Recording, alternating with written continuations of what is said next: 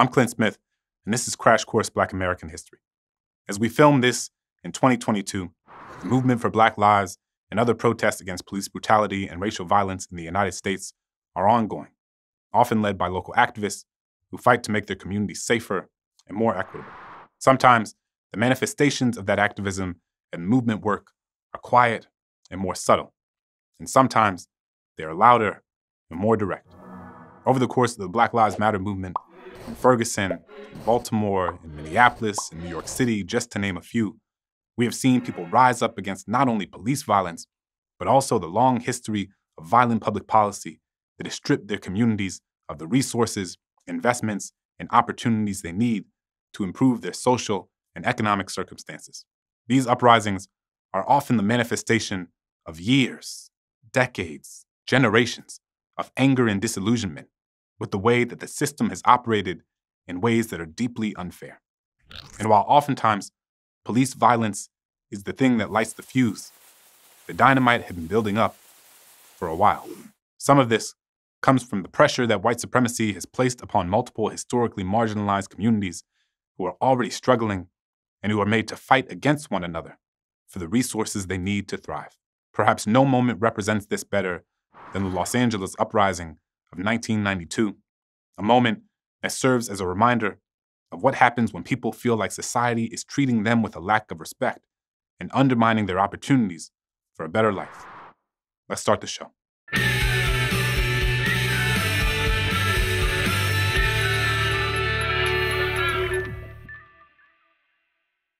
One note on language. You might notice in this episode that instead of calling it the Los Angeles Riots or the Watts Riots, as many people have since these events happened, we referred to them as uprisings and rebellions. As you've no doubt noticed in this series, the language that we use really matters. The word riot has often been used by many people to describe moments when Black people push back against the violence being enacted on them.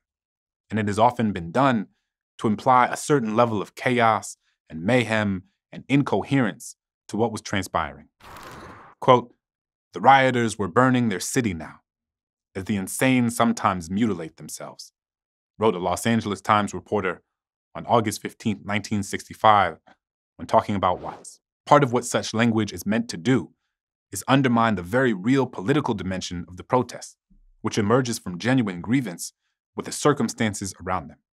So, in an effort to acknowledge the social and political forces shaping these events and the larger tradition of Black protest that they are a part of, describing these events as rebellions and uprisings, rather than riots, feels more accurate, more nuanced, and more responsible. Now, as we start this complicated episode, I want to emphasize a few things. First, history isn't just a straight line, but there are often loops and turns and echoes. So this may not be the most chronological story, but trust me when I say you'll understand it by the time we get to the end.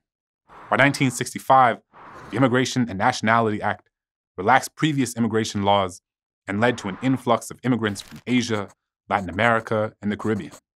And this is great, right? Absolutely. Immigration policies bring innovation and other societal, cultural, and economic benefits. Plus, it's just aligned with the values that the United States has often espoused as being important. But the implications of this act also created a few challenges because of the racism that was present in America. Black Americans were already strapped for resources and opportunities. Many of these communities were facing poverty, housing shortages, underfunded public school systems, poor public health infrastructure, deindustrialization, and white flight.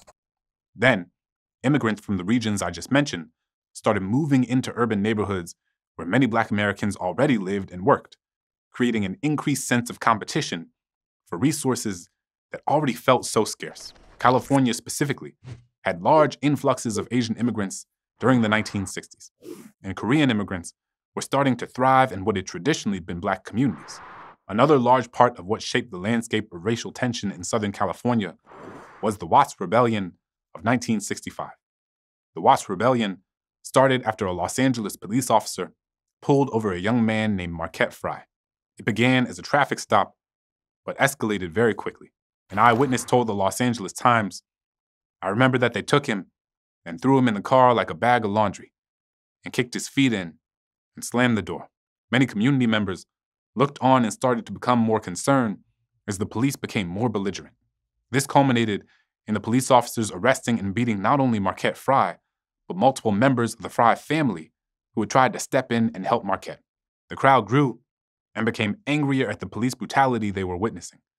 After the police left, the tension escalated and led to 6 days of uprisings that ended in 34 deaths, over 1,000 injuries, and 4,000 arrests, and $40 million in damages. As a result of the Watts Rebellion, real estate prices plummeted. Many businesses were destroyed, which created opportunities for Koreans arriving in the country, many of whom would pool money together through a system known as Ke to buy businesses cheaply and with little competition. Though many Black Americans welcomed Korean immigrants with open arms, there was also tension because of the way that Black Americans felt like they were being treated in Korean businesses. Many Black Americans felt like Korean immigrant store owners did not respect them or treat them with dignity. Black Americans also felt that the Korean immigrants wanted their business, but they were unwilling to hire Black employees, which was especially frustrating given that those businesses were in Black communities. Meanwhile, Korean business owners felt like they were being subjected to violence and felt like they needed to respond to it. Korean immigrants stated that the high crime rate and history of violence warranted their discriminatory behavior. And from a hiring perspective, in their view, these were family businesses, and they couldn't afford to hire many other employees in the first place. People on both sides were scared, angry, frustrated, and overwhelmed. Over the course of many years, the tension added to the dynamite that was just waiting to be lit. The reality is that when there's not enough to go around and people are struggling day to day, the sense of despair born from scarcity, which I remind you is manufactured scarcity that stems from public policy decisions, often can lead people to behave in ways that, well, reflect a sense of anger and desperation, and it usually doesn't bring out the best in people. These issues only increased as the decades went on. The 1980s and 90s were a time of widespread global conservatism. Black activists pushed against this conservatism through an artistic renaissance that included hip-hop and rap music, the anti-apartheid movement in solidarity with South Africa, and the presidential runs of Jesse Jackson in 1984 and 1988. Meanwhile, animosity between Black Americans and Korean immigrants in California continued to escalate. In 1990, an estimated 65 to 80% of businesses in South Central LA were Korean-owned.